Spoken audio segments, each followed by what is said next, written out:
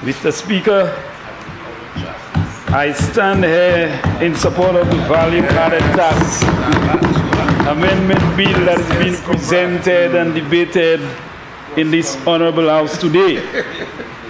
But, Mr. Speaker, I take leave to express my condolences to the family of Quimes, who is a constituent of mine, who was murdered mere 2 hours after our carnival celebrations in Dennery South.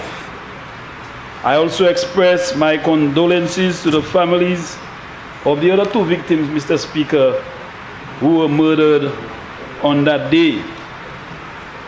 I also want to extend to the family of, I can't remember her name, Mr. Speaker, but it's a fire victim who her house was, house got burnt Friday last week, Mr. Speaker, and everything she had in there was burnt, including some US dollars, and it was heartbreaking when I visited the victim on Sunday last week, Mr. Speaker, to understand the situation that she faced just an hour after she left her home that morning for work.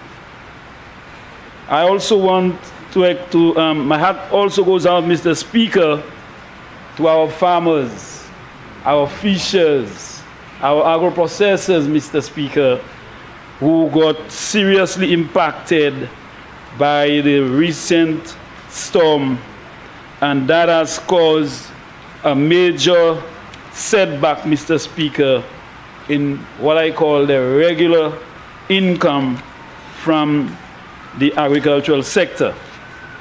But I want to assure them, Mr. Speaker, that this Prime Minister that I know, this government and cabinet that I'm part of, I'm certainly sure in the next few weeks, Mr. Speaker, we will be able to decide what sort of support we can give to our farmers to get them back into full agriculture, Mr. Speaker. Mr. Speaker, and that speaks to climate change.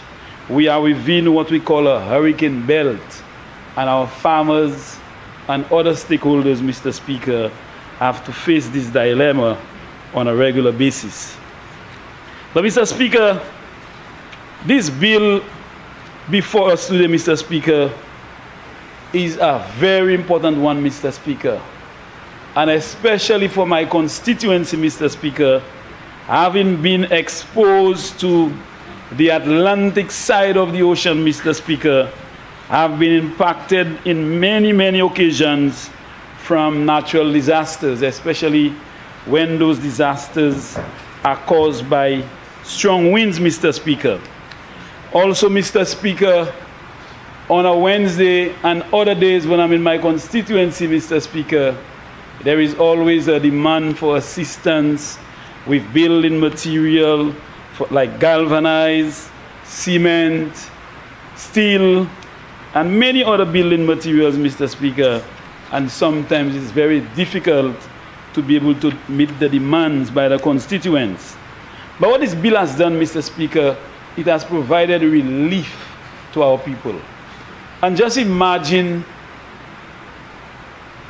a person who wants to spend $100, let's say to buy 10 bags of cement, Mr. Speaker. In the past, Mr. Speaker, he would have to spend $112.50, Mr. Speaker. Mr. Speaker, as of the 2nd of August, this person would have to spend less $12.50 on that $100, Mr. Speaker.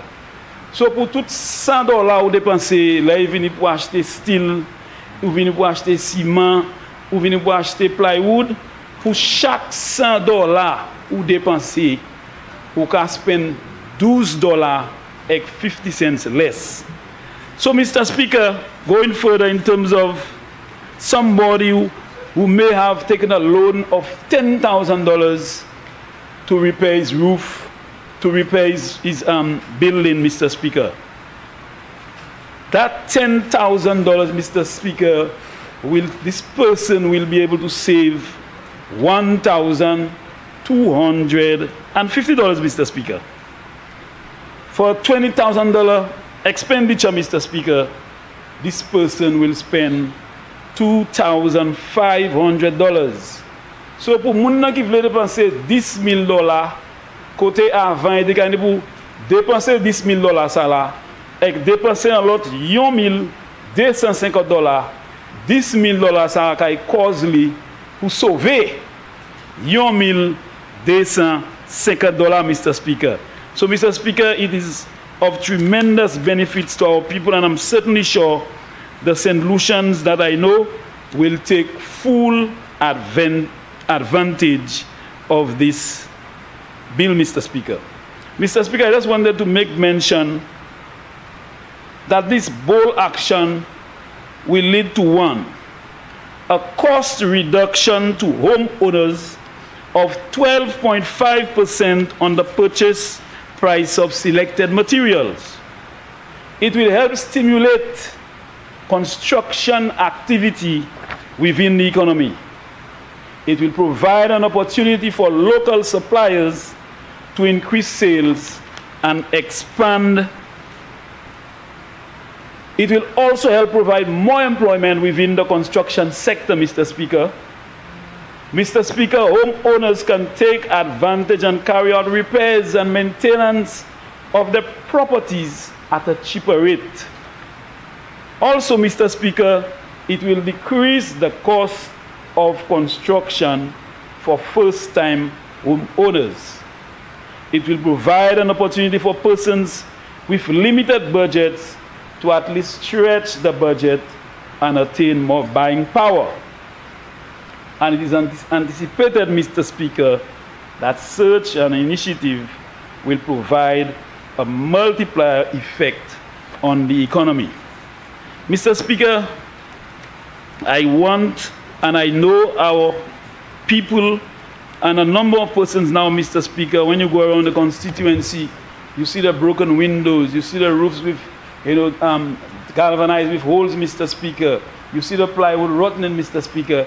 And Mr. Speaker, I know they will take advantage of this opportunity, Mr. Speaker, to do the housing repairs and create a living environment, Mr. Speaker, that will be a lot more comfortable than had been in the past, Mr. Speaker. So, Mr. Speaker, I want to appeal to all St. Lucians, Mr. Speaker, to take advantage of this opportunity.